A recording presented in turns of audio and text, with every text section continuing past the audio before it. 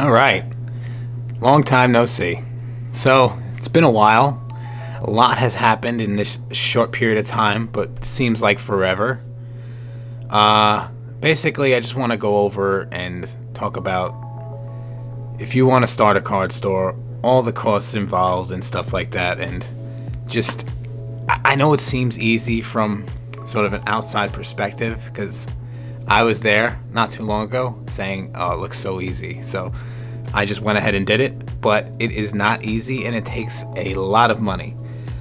Sure, if you just want to start like a small store with a couple chairs and a table or two, yeah, it'll be a lot less. But my store is pretty small. It's not too big. It's about 1,200 square feet. And I'll show you, I'll do a full tour at the end. But it takes a lot of money. All right, let's start straight out of the gate. As soon as you get in, your landlord, especially if you have no experience in any commercial real estate, this is your first rental, your first unit, they're gonna want a larger deposit. And it sucks, but it's just what it is. My landlord wanted $4,500 deposit. Sure, you could get it back, but you'll never get back all of it. They'll keep some for something or whatever. But this is where you can kind of negotiate beforehand whether they can give you some sort of allowances towards painting, new, whatever, build out. That's what they call it. My landlord really didn't want to give me anything. She replaced the front door, which needed to be repaired. And she said she was going to fix ceiling tiles, which she still hasn't. It's been probably 3 months. So I don't know what the deal is with that. But anyway, that I'll have to deal with her about that. But anyway, so $4,500 straight out of the gate. That's it. It's gone out of your bank account. So we'll deduct that from your everything because you can't get that back until you leave your lease in whatever it is, 2 years, 3 years, 5 years, whatever you sign. The longer, the better. The longer the lease, the more you can probably get out of your landlord. I sort of negotiated a longer lease, but with a sort of step-up tier program.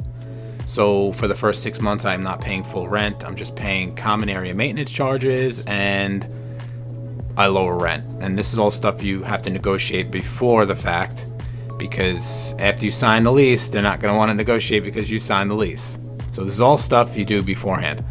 So for the first 6 months, I don't pay full rent. And then after the 6 months, I pay full rent. And I have a year up until that point to exit my lease. I have to give them 6 months of notice. Now, I just did this just in case things didn't work out. I just wanted an exit strategy. Just in case things didn't work out, I was able to get out of a lease and not stuck in a 5-year lease and not making any money. Terrible. But my goal is to actually make money and leave my job and make this my primary source of income. Yes, I am working full-time and running the card store. It's an impossible task and I don't recommend anyone to do it at all. Because literally from sunup to sundown, I work. Even on my days off, I'm working. I work 7 days a week, 18 hours a day. It's never ending. So if you get into this and you say, I could do this full-time, work full-time, and do this, it requires so much out of you and it requires a specific personality type. You need to hyperfixate on it and it just has to be everything. And it sucks because other things sort of take the back seat, which shouldn't. All right, so $4,500 down just to get in the door. You don't even have any inventory. You got nothing. You got just an empty room, no paint, no nothing. You have nothing. I was lucky enough that I was doing this for 2 years beforehand. Not just this. I have my own other separate business. Yes, another business that I run off of Amazon where I wholesale items. Home goods, has nothing to do with trading cards. It's all home goods off of Amazon that pretty much jump-started my business and was able to give me the capital infusion I needed to start this place. So I was doing that for 2 years. It's pretty successful. It's sort of on autopilot right now. Just requires maybe 4 or 5 hours of work a week, and I can make an extra $3,000 to $4,000 a month, which is great. So it's helping me pay the bills here. I can go into what exactly I do on Amazon with home goods and stuff like that in a future video if anyone's interested, but for right now, it's just going to be the card store. So after the $4,500, you're going to need, or whatever your deposit is, $1,000, whatever. Mine was really high because my landlord, I guess, didn't trust me, or I was this is my first unit leasing, so I don't blame her. So after that, you're going to need to paint the walls. That costed me $1,500. I do not paint. It's terrible, especially working full time. I had to pretty much pay everyone for everything. All I did myself, well, I did a lot myself. I redid the bathroom myself, changed the toilet, everything in there, did the tiling in there, redid the carpet. All I didn't do was paint by myself because I just wanted to get this place up and running. So $1,500 paint and like $300 in paint itself. So $1,800 for paint the whole unit. Then after that, $200 here for the tiles, $200 for the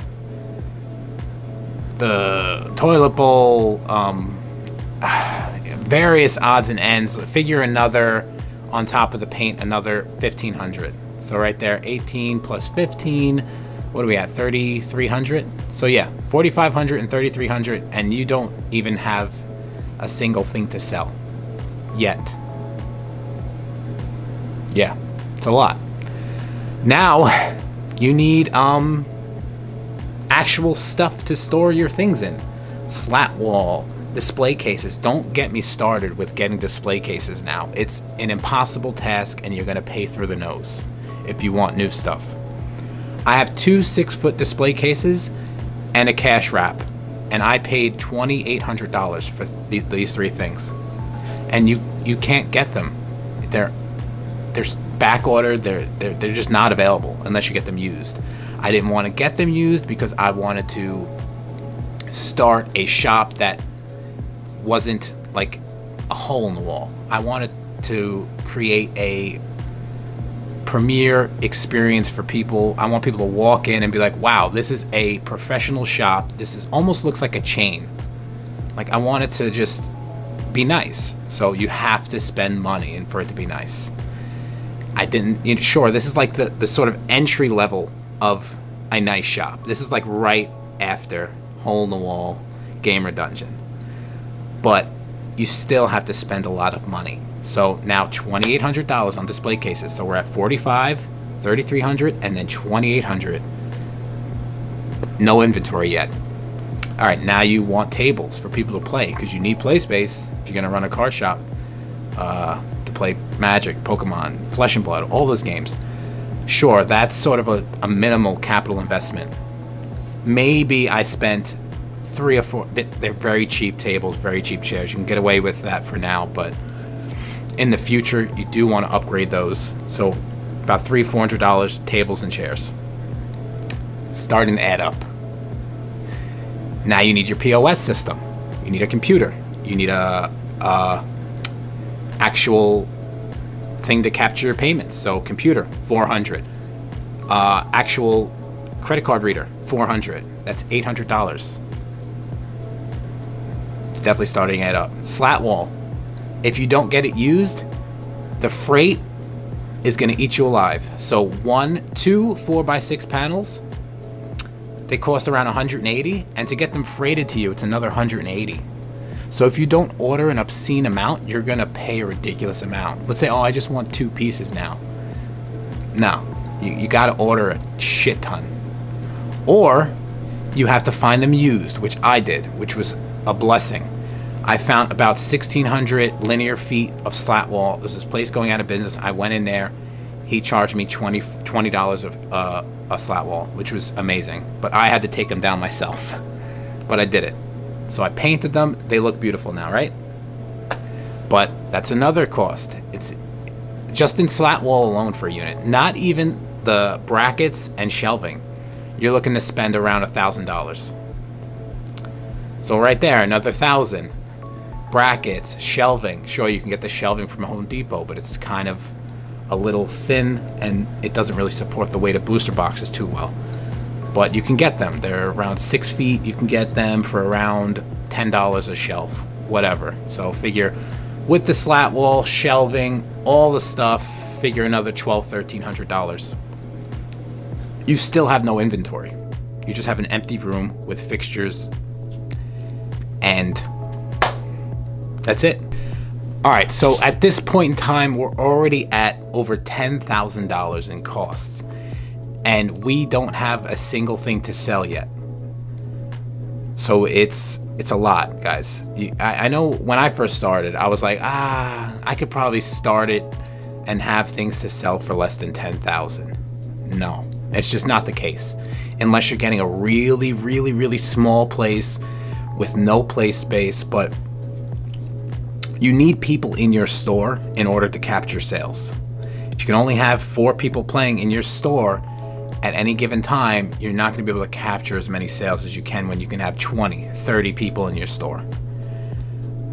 Yeah, if you're going to run it alone and do it part-time and not really take it seriously, yeah, you can have a very small place, but the costs are going to start eating you alive. And if you get a really nice place and it's small, like if you're, let's say you're on a main strip, it's a small place, you want to run it alone part-time, there's so many fees, so many bills.